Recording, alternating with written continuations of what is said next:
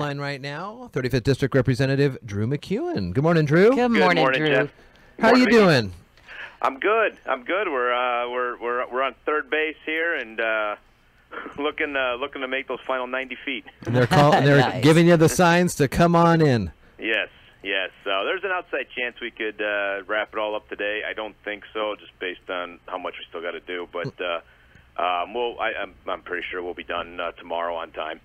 One of the things I wanted to ask you about was the news that Representative Kristiansen is going to not run for re-election here out of Snohomish. Representative Dan Kristiansen in the 39th. He's been in the House since '02, and he's the minority leader. So what does that mean for the minority party? Yeah, so Dan's had a long and distinguished career here, and we've got a number of senior members that are actually calling it a day, so to speak.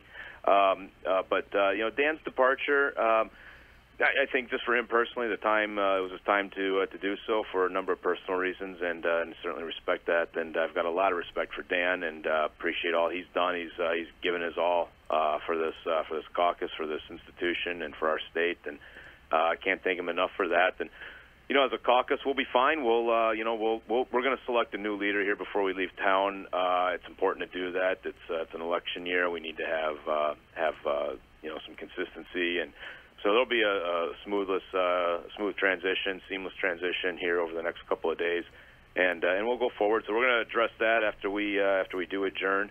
And I'm not worried about that end of it. I'm going to miss Dan. I've enjoyed his mentorship and working with him, and it's a lot of knowledge that we're going to lose, but we'll be okay.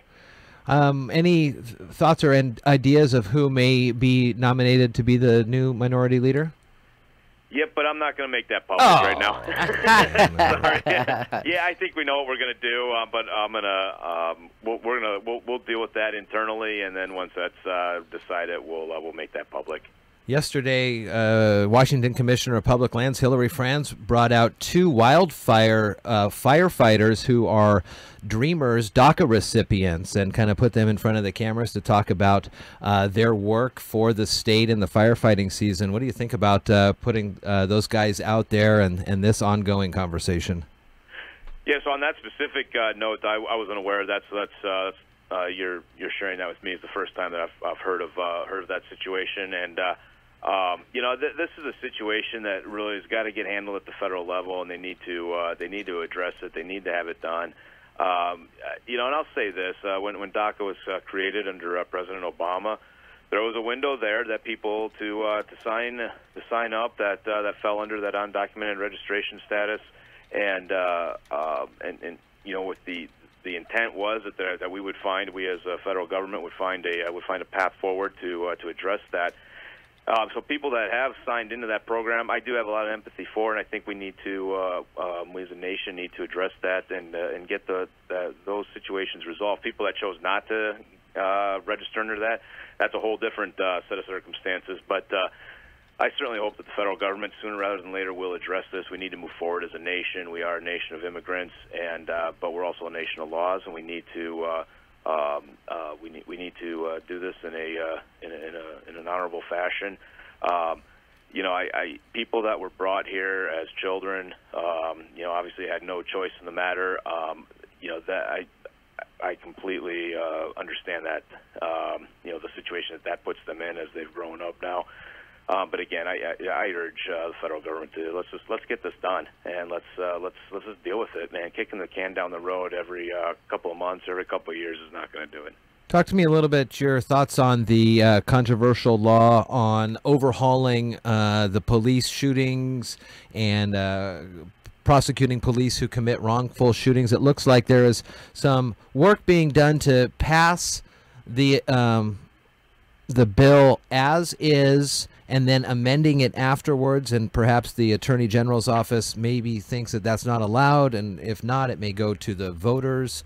Where are you at with this?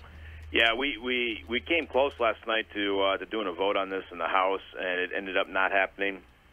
I have a lot of grave concerns about that initiative. Quite frankly, we're gonna create a situation where police aren't going to be able to be police. Frankly, in my opinion.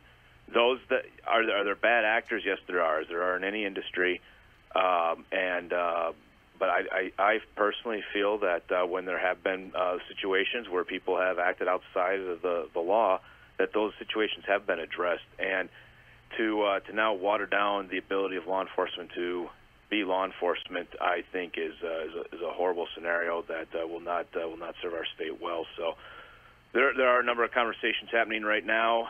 Whether we get this addressed here over the next 36 hours or whatever we got to go remains to be seen. We came close last night, but it didn't happen. So, yeah, there's a chance this will end up being an initiative. I personally do not take the stance that with when there's the threat of, there'll be an initiative and it'll be horrible unless you guys do something right now. I don't. To me, that is pardon the comparison here, but I don't legislate with a gun to my head. I'm not going to pass crap legislation so that in the hopes that I don't have a worse initiative. It's still bad. So why, I'm going to go out against it, and I'll stand on that. So we'll see what happens here, and I'm hoping that we can get some cooler heads to prevail, quite frankly. But we'll see. And right now, I think the biggest issue certainly is getting the supplemental budget out, and this has been a frustration. On the Republican side, we've been shut out here for the last few weeks, and I have no idea what's going on budget-wise. I'm going to get a brief here in 40 minutes on apparently the House and the Senate Democrats have agreed to a supplemental budget that will get us out of here, but I have no clue what's in it. I don't know if there are tax increases. I suspect that there's a raid on the rainy day fund for things that are not do not fall into the category of needing those funds. And I'm going to find out here in 40 minutes. We'll see what it is, and it's unfortunate. I'm going to be asked to sell this budget to my caucus here, and I'm going to see it, and quite frankly, to digest nearly $50 billion in a 1-hour briefing. That's a pretty tough sell for me to give to my caucus. Yeah, so this is going to be an interesting day. This is one of the last things that needs to get done in the last, what you mentioned, 36 hours, and. There for the majorities who have majority in both houses and the governor seat, they don't necessarily need any Republican votes. Is that correct, or is the caucus strong to get this through on the Democrat side, or do you think that there will be some peeling away that that they'll have to then come over to you guys and say we need some votes here? Yeah, well, I can speak better to the House side of this, and the Speaker of the House, Frank Chop, he will not bring a budget to a vote if he doesn't have 50 votes for it. That's been the way he is, and makes total sense. If I was in his shoes, I'd be the same way too. You want to have the full support of your caucus. Do they need Republican votes? They do if they're going to go into the rainy day fund for non-emergency issues, and that requires a 2/3 vote. And in those situations, they would need our votes. And